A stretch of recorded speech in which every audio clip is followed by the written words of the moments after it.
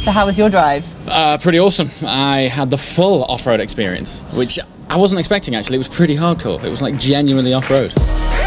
I'm confused though, because your car came back so clean. You must be kidding. No, mine was My so car much started dirtier. off white and came back a certain shade of brown. Yeah, okay, maybe, cool. maybe a little bit. It did rain a bit.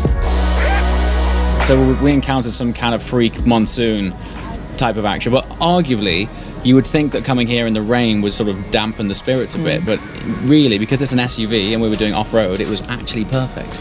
Isn't it quite a bizarre concept though? I found it very strange being in a Lamborghini in that kind of terrain.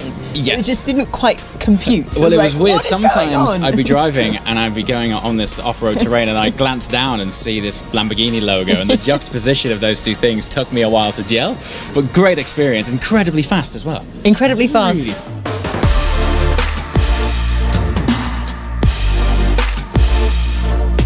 Did you get used to how many different settings there were? Yes, I didn't try them all, but you have to flick through them all to get back. Okay, that's it. Okay. Go on. Snow, neve. Neve. Okay, so you're Terra. doing it in reverse. Yeah, but okay, I've neve, missed terra. out. I can't remember what's in between gravel. Something to do with sand. I can't remember. Oh, So. yeah.